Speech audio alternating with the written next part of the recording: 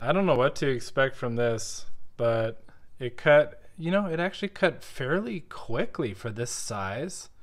Uh, if there's bands, it's agate. If it's clear, it's Chalcedony. So let's check it out. Oh my gosh. I'm sure there's. Oh, hold up. Look at. Okay, so like the mossy details in here. Look at the depth to this. Like right in there. How it just like shoots through. And like there's that all over. And as you cut into it, so inside that is going to be this beautiful green material. And that's how that color is exposed by us cutting it. That's the only way to see it if it's exposed.